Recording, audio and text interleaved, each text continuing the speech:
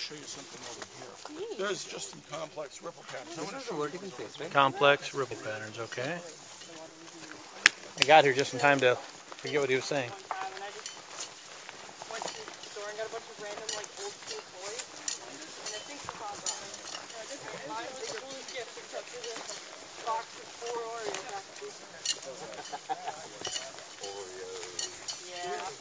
None of which the kind I like. So I traded the broken wood there for the pack of double stuff to behind the Ah, this is it.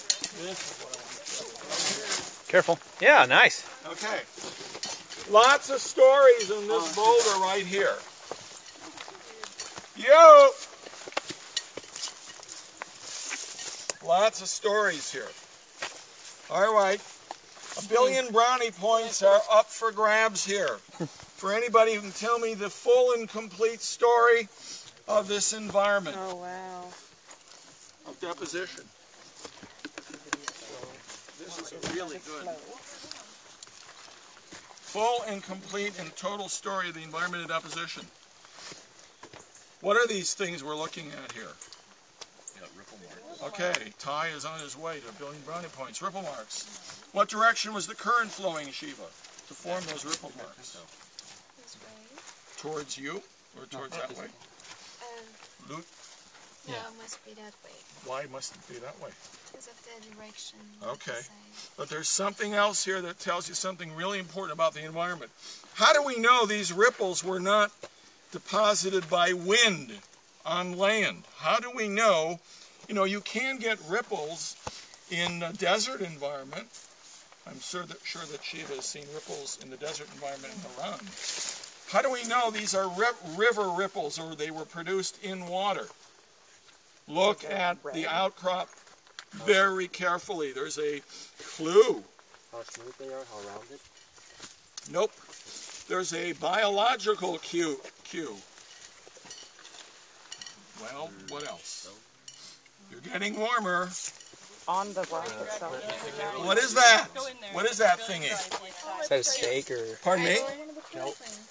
It's a trail. It's a worm trail. Do worms live in the desert? No. Well, in Frank C. Herbert's Dune, they do. That probably, those are worms. There'd be a bigger mark from the one in Dune. Yeah, it would be a little bit bigger. Well, that was a very baby. An embryo worm. So what is this? That's probably just, that's just weathering, I think. Yeah. But these are worm burrows across, or worm tracks across the ripples. So it's got to be subaqueous ripples. Whoa, this is so exciting. I can't believe it. You need a scale. When you take pictures, you got to have a scale. Oh, that penny is wonderful. Yes, thank you. Justin, you are doing super today. You're getting all brownie points here. Oh, no. How much are those worth in the black market? About a penny. About a penny. I think you got some. Well, then at least I'll have plenty of scales. Yeah. Oh, wow. The points don't matter. Just super. This is... It's like, whose line is it in? Day 53. Well, that.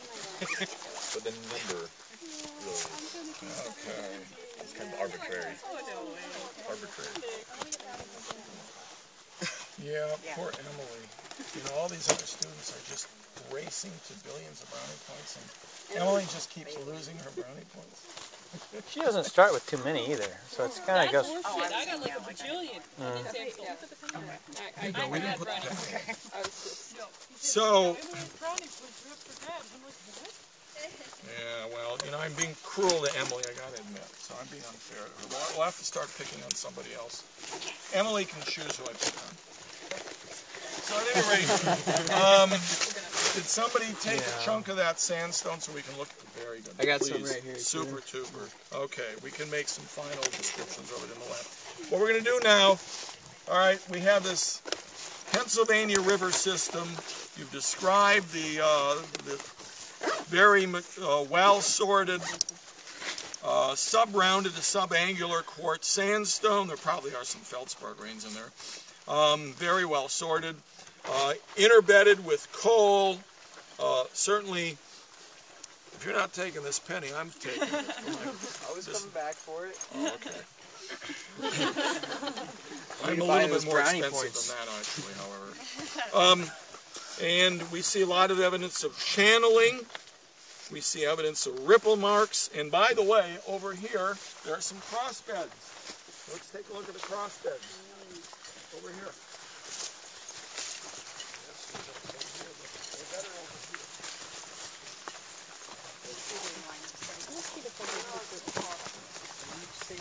The rocks? Okay. Let me catch it. Actually, there's a little lesson here. Would anybody care to try to see what direction was the way up? These are cross beds.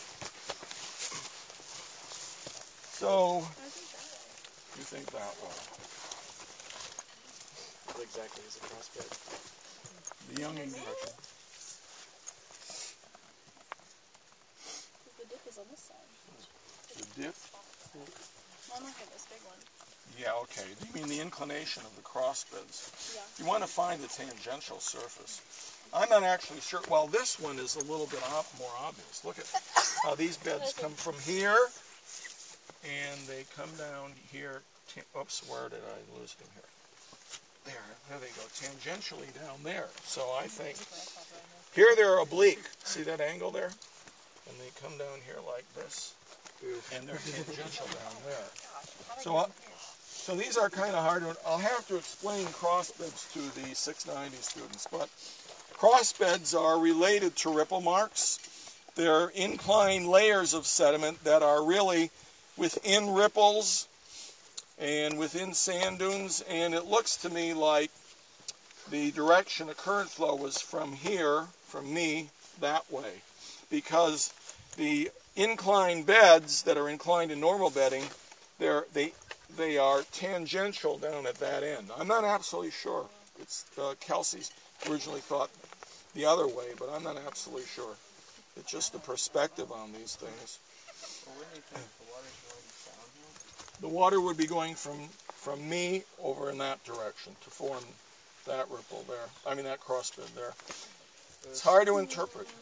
Well, don't you think because the stuff to the right's kind of making her to incline, be going the other way? Yeah, you know, I mean, that's what Kelsey looked at first, and I have to admit, it looks the other way with those. It could be. You know, the currents can change their direction. It's part of the problem here is the perspective in which this slab, this face is cut. So what were you saying the cross beds were? Cross beds are inclined bedding within a ripple. I can actually draw it here.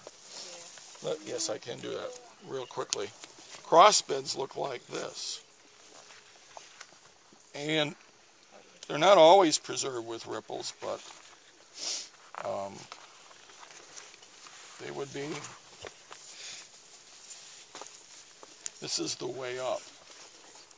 The Younging direction. Here. Those are the cross beds within dunes or ripples.